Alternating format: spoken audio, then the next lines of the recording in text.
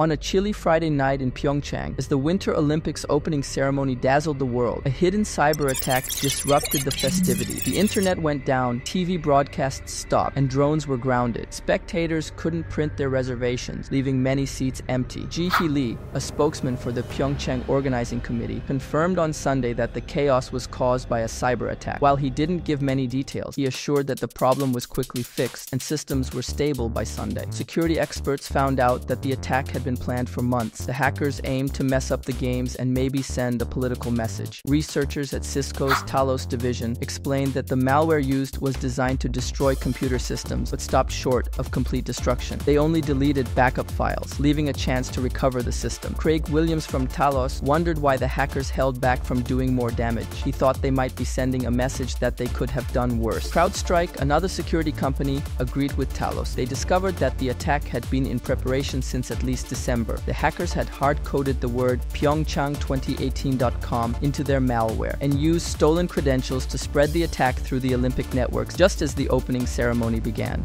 While no one could say for sure who was behind the attack, clues pointed to Fancy Bear, a Russian hacking group linked to Russian intelligence. Fancy Bear had previously been involved in the hack on the Democratic National Committee in 2016. In the days before the ceremony, the Russian Ministry of Foreign Affairs accused Western countries of starting an information war against Russia, anticipating accusations of cyber attacks. This wasn't the first time the Olympics had been targeted. In 2012, hackers planned to cut power to the London Olympic Stadium, but security experts stopped them in time. The cyber attack in Pyeongchang was a reminder that even the most joyous events can be disrupted by digital threats. Despite the challenges, the spirit of the games shone through, proving the resilience of the Olympic community.